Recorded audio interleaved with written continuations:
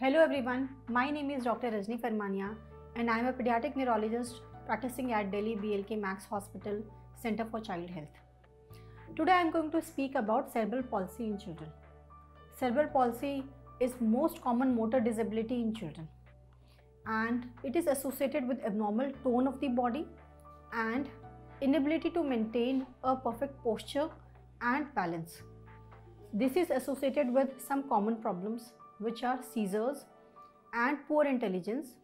Some children can have vision and hearing problems and some children can have feeding difficulties.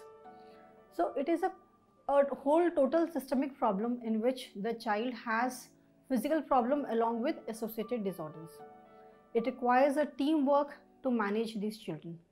So a medical management to manage the tone and associated problems.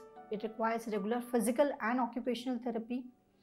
Some cases require Botox injection or surgical corrections for deformities and stiffness.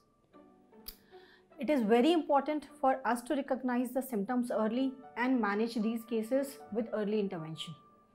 So thank you.